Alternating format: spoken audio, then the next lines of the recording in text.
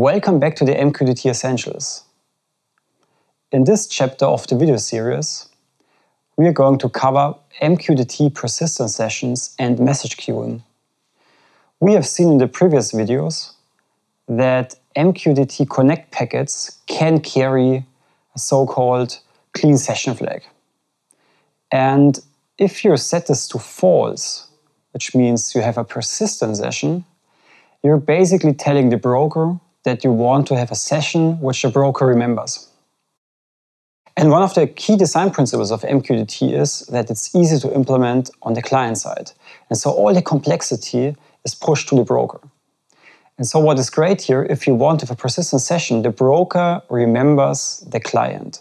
So if you go offline for any reason, the broker remembers your state and you can continue your state as soon as you reconnect as an MQTT client. And you can enable this feature basically by connecting with clean session equals false in the connect packet. And all MQTT libraries, of course, support this behavior. Of course, you can also have a clean session. A clean session basically means that you tell the broker that you don't want to be remembered, and the broker deletes all state the client has as soon as the client disconnects. But what data is persisted actually on the broker? What data does the broker remember? We have on the one side with the session data itself, like the client identifier. Sometimes for some brokers also give you the ability to understand when the client was last connected. Then subscriptions. The broker remembers the concrete subscriptions of the client. Also, if there are any quality of service messages which are not acknowledged yet, the broker will remember, and so the MQTT message flow can be resumed at a later point of time.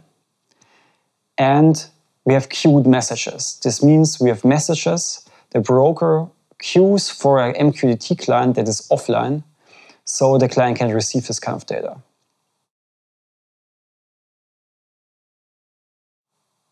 How can we resume?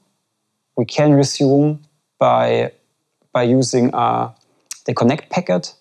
And what is important here, even if you want to have a MQTT persistent session and you tell the broker, I want a persistent session, in the conaq packet, there is a tiny flag called sessionPresent.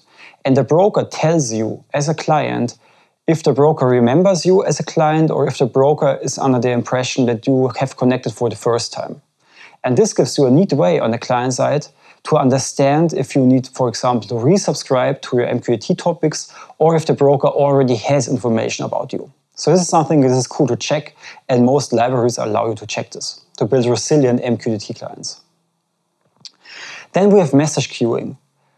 And message queuing is something that is very unique to MQTT because messages are queued per client. This means if you have but only for persistent session clients. So if you have a persistent session client which is offline and you have active subscriptions, the broker will queue all quality of service 1 or 2 messages for you which you missed while you were offline. This means if you're offline for a while and you go online again, the broker will redeliver messages you missed. And so even if you have a connection hiccup on the client side, you get the freshest information and you don't miss a message. So this is really great. But you need a persistent session here and you need to utilize the quality of service 1 or 2 messages here. Remember, quality of service 0 messages are never queued. Let's talk about a few best practices. So when do you want to use a clean session? Usually for publishers which don't require state, where you just push data like a temperature sensor. Or if you have a client where it's absolutely okay if you miss messages, or you have a client which will probably never come back. When to use a persistent session? You use a persistent session when you have a subscriber which cannot miss messages. And you really want to have state and the broker should queue for you. Then you want to have a persistent session.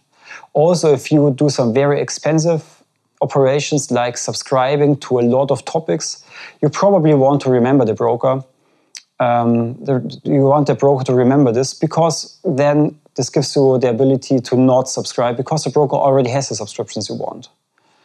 And last but not least, please check the message expiry. By default, MQTT does not expire any queued messages as well as sessions, but most professional brokers like HiveMQ allow you to discard messages which are not fresh anymore or discard old sessions which are never reused. So this is something to watch out, because otherwise, if you have an MQTT broker which doesn't expire sessions, persistent sessions or queues, it could be that you're prone to some attacks for some denial of service attacks, for example. So this is something, if you have a professional scenario, make sure you have an MQTT broker which supports all the important operations and all the important configurations. Okay, this was it for the persistent sessions. Don't forget to subscribe below, and see you in the next video.